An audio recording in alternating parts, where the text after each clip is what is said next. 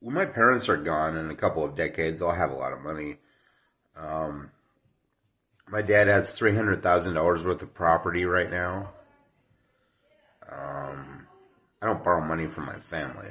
I don't borrow money from anybody. It's not really necessary. Happiness to me isn't money, but like I I have enough to be satisfied. I just go eat a burrito or smoke some weed and I'm happy.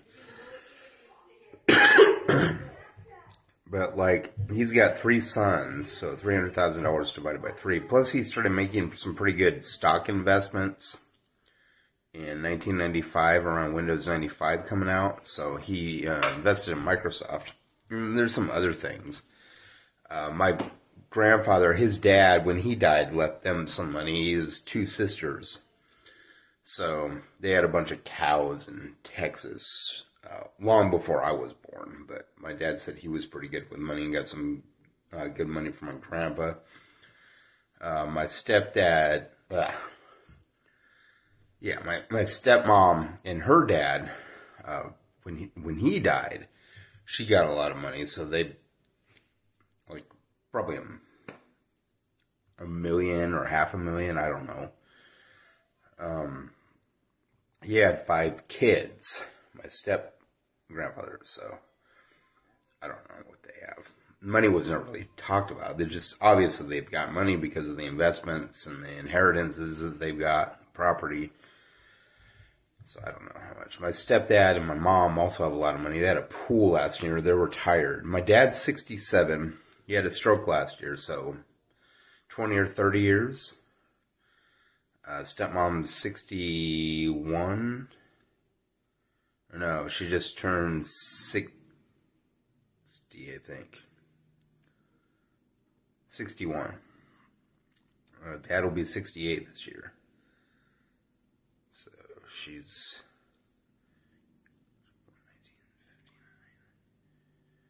61, and he'll be 69 this year, so he's 60.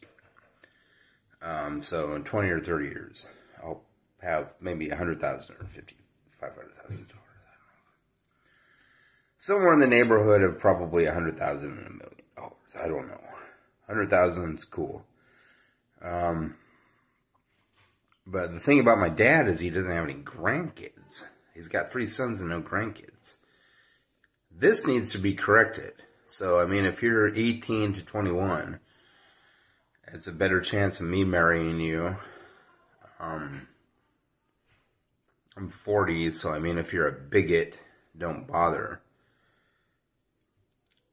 I don't know, what are you doing with guys your own age that you couldn't be doing with me? I don't understand that. I don't really like hard drug use. Just, hit me up. I don't like not having a girlfriend. I haven't had a girlfriend in like 8 years. I want someone young and cute for once. And I want to have kids someday, and so do they, because they're young and cute. If you're going to be a bigot about it, there's no reason for me to talk to you. If you have any kind of reason to say, no, I wouldn't want to be a friend anyway. You're a bigot. Or you hate poor people. Like, I live in a homeless shelter, but you're a socialist, communist, or an anarchist? It's a non-smoking room, so I've been smoking my legal outside. Look at how much I got left. This whole thing was announced when it started. I don't know how many joints I got left. It was 28 joints. Washington State legal. It's called Gorilla Glue. But this is Glucifer because it's pre-rolls. So they changed the name. I'm in a motel room in Spokane taking some break from the homeless shelter. You 21, girl? You in Spokane?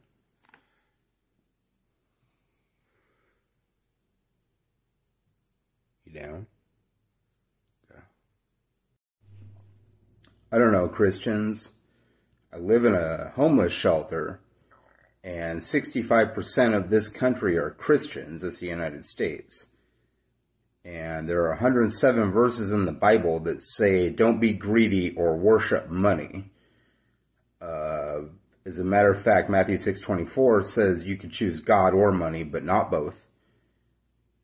But you just pick and choose what you like, don't you? You're also age-phobic, Gen Z.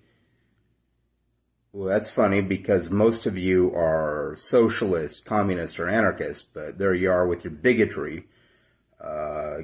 Jesus and God said to love everyone several times.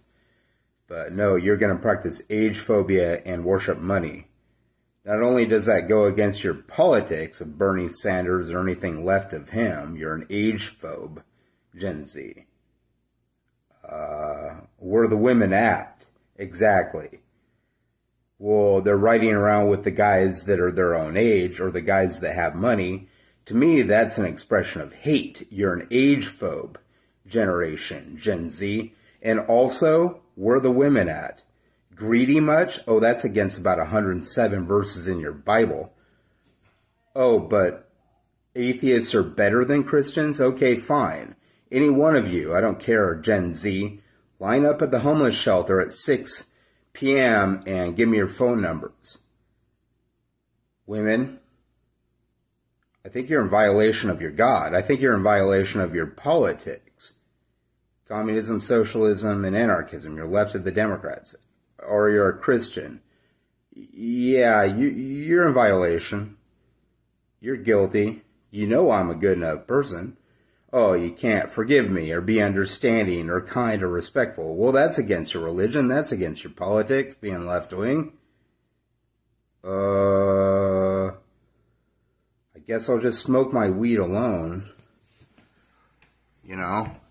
If you're going to be like a bunch of assholes towards me, I'll stick around alone. You're more fertile and politically minded than any other generation. I'm Gen X, and I notice this.